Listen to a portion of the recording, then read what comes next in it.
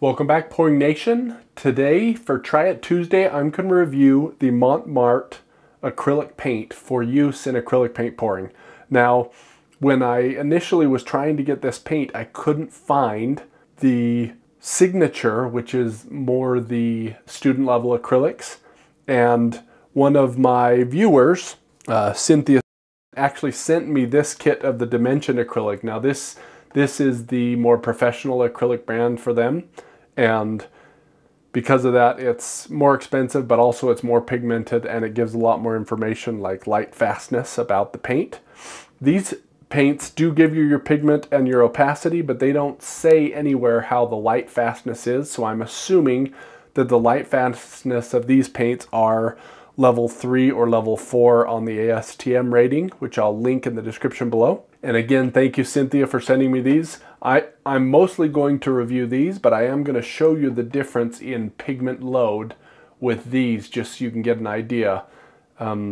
These paints I purchased on Amazon in a kit that was 12 pieces at 17 ounces a piece, so that turned out to be about 28 cents an ounce. One of the problems I found is I can't purchase individual pieces or colors of paint. There are some art supply stores in the United States that do sell it, but around here, at least in Salt Lake, I can't buy them, and I can't buy them online. So the massive pack is the only option, and that really doesn't work for me because I like to use certain colors, and probably half the colors in a pack this big I wouldn't use as often as the rest. You know, like the browns and yellows I wouldn't use near as much as I would the other colors.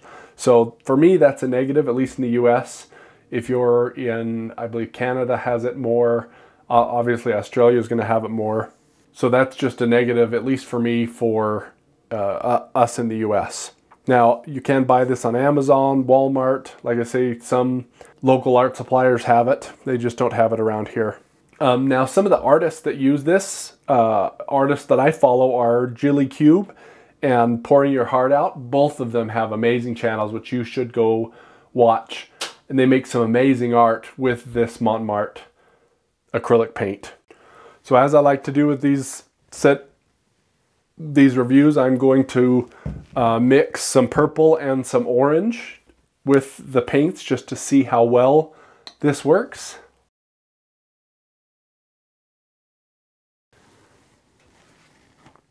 And these are pretty creamy consistency. I would say they're in the middle of the consistency, maybe a little bit on the lighter end. But as you can see there, that mixed quite well.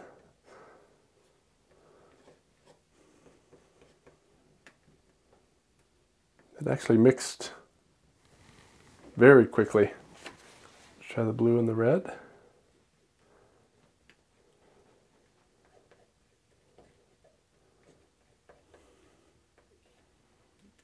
I was not expecting the red to be more powerful than the blue. That's usually not the case.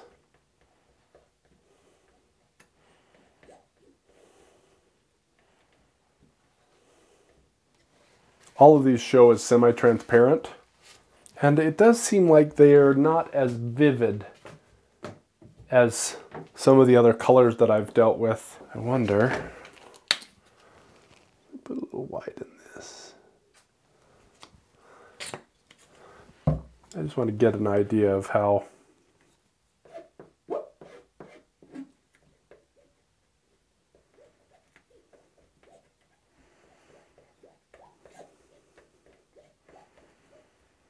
yeah, it just doesn't jump out at me. The colors don't, which leads me to believe that the pigment load on this isn't the greatest. So now what I want to do in comparison is just try these the Dimension brand, just to show the difference here. So this is the permanent red and lemon yellow.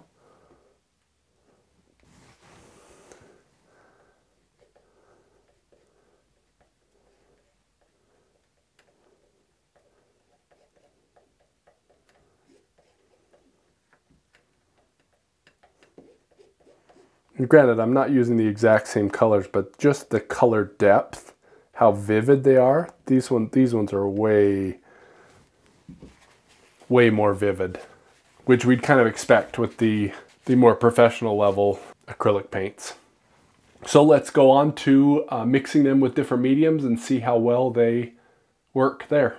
All right, so we're mixing 10 grams of Liquitex pouring medium, glue, and Floetrol to 5 grams of paint. That's what these three are. This is 50 grams of Floetrol to 5 grams of paint, so we can see how the color holds up or how pigmented the color is. And then because I have the dimension acrylics, I'm doing the same thing with this one, but with 5 grams of the dimension acrylic and then 50 grams of Floetrol.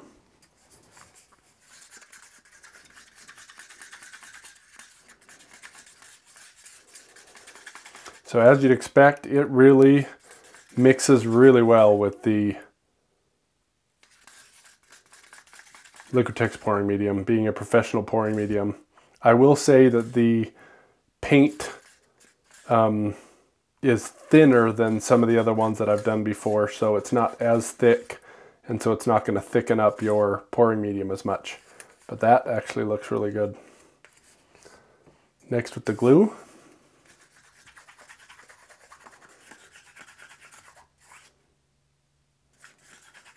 That mixed up really well also.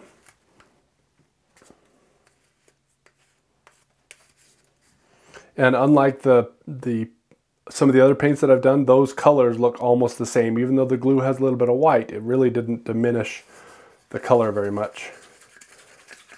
And the Floetrol, same thing. That mixed really well, really quickly.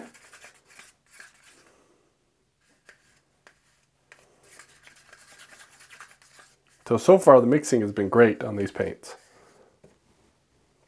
And then this is the 50 grams of pouring medium or Floetrol and 5 grams of the Signature acrylic, which is this one right here.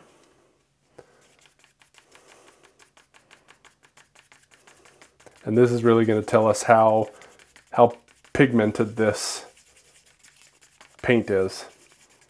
And just looking at it right now, look, the color it's a little bit less, but it's not near as much as some of the ones I've done before.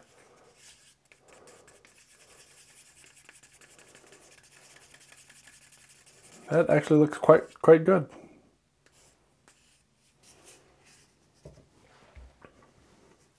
And then this is the dimension acrylic. Same thing, 5 grams to 50 grams.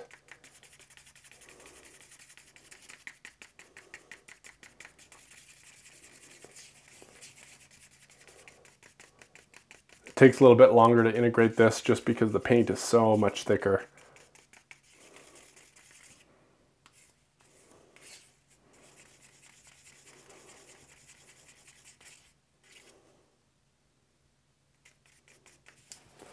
But you can already tell that this has way more pigment than this had, just because of how much darker it already looks.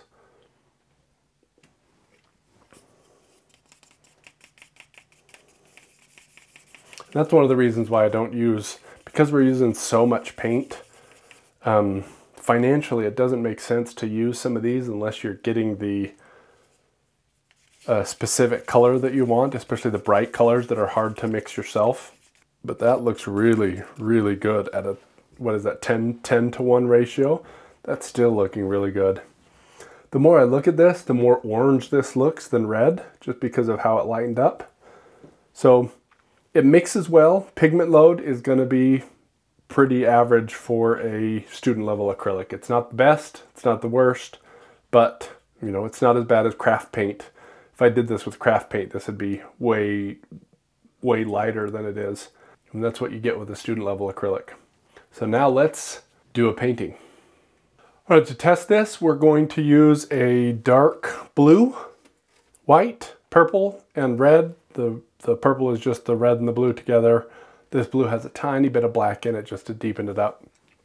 And then this is my 5-ounce cup, which we're going to make our straight pour from.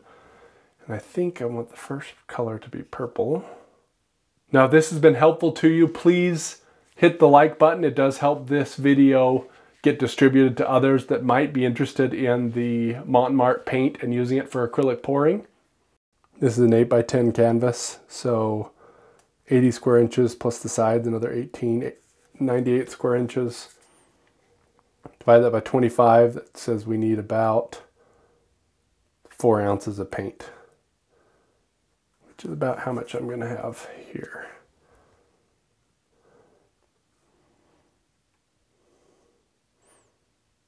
Also, when you're layering paint like this, generally you can see which paint is thicker based on which of the lines it creates is smaller.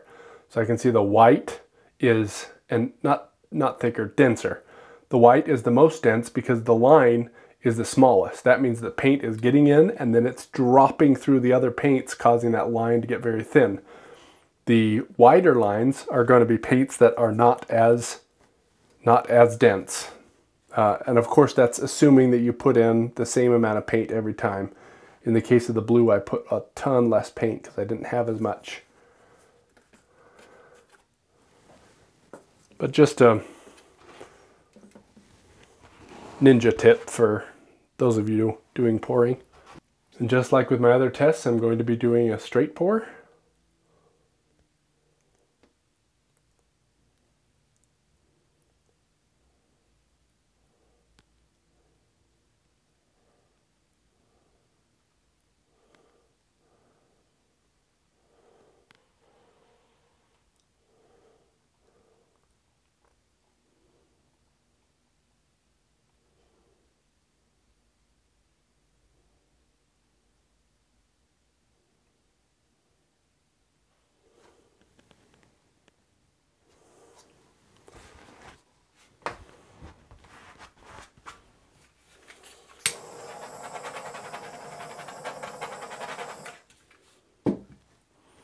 All right, let's tilt this out.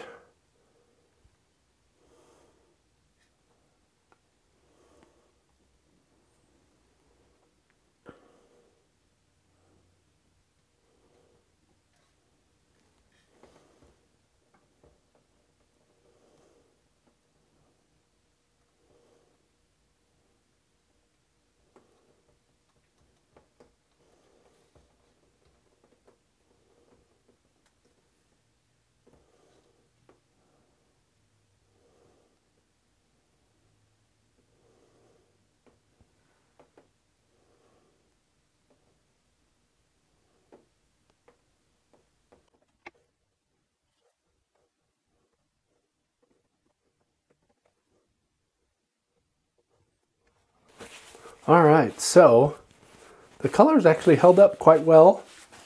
I really like the red over the darker colors here and the lines and striations that it makes. The white, not very good quality. That is kind of the case for most student level acrylics. It really breaks up. It doesn't hold its color or lack of color, depending on how you want to call that. But man, I really like these dark and light. I'm surprised at how well the red held up in that. So I can totally see why Jilly Cube and Pouring Your Heart Out, why they like to use this paint. One, when I bought it in the big thing, it's relatively cheap, but it actually, other than the white, and maybe with the white you just need to add, 50% white, 50% pouring medium instead of 1 part paint, 2 parts pouring medium. That'll help it maintain its color there. I'm very interested to see how this dries.